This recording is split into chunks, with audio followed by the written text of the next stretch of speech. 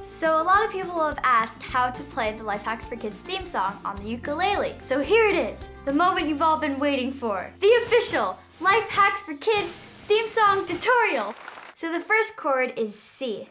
So you take one of your fingers and put it on the 3rd fret. And then it's G, then F, then G, then C. And you put that all together.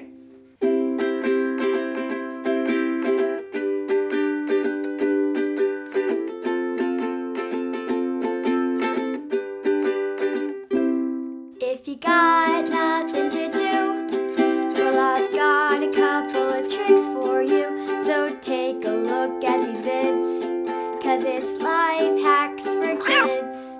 Thanks for coming behind the scenes of Life Hacks for Kids with me. Click up here to watch more DreamWorks download. Remember to subscribe to DreamWorks TV for new videos every day.